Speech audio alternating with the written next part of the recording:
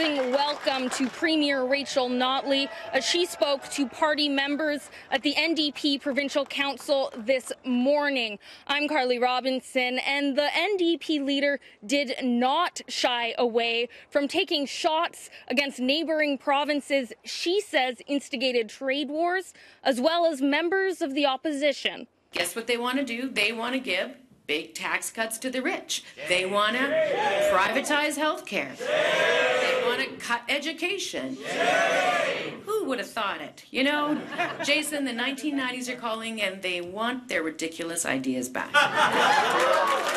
At this partisan event, it was clear the 2019 election was top of mind, with a strong emphasis on building the economy and a number of mentions of United Conservative leader Jason Kenney, though no mention of the Alberta Party until prompted by reporters. Really, it actually, in a way, goes back to Jason Kenney. His whole reason for being was to unite the Conservatives, and what we've seen now is that we, once again, are not back into the session, and we have two Conservative parties. Kenney speaking to his supporters in his own way through almost daily Facebook videos. Here's the problem.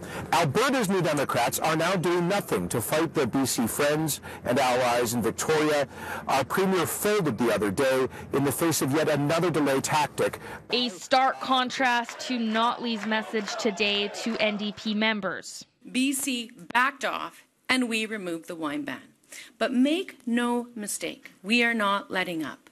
I'm going to continue to make our case to every Canadian in every part of the country. I am renewing our call on the Alberta New Democrats to get serious, as I've been saying since July of last year, with a fight-back strategy. Notley saying that although she hasn't spoken with BC Premier Horgan, they are ready. To be very clear, should there be any Government of BC generated delays, we will take action.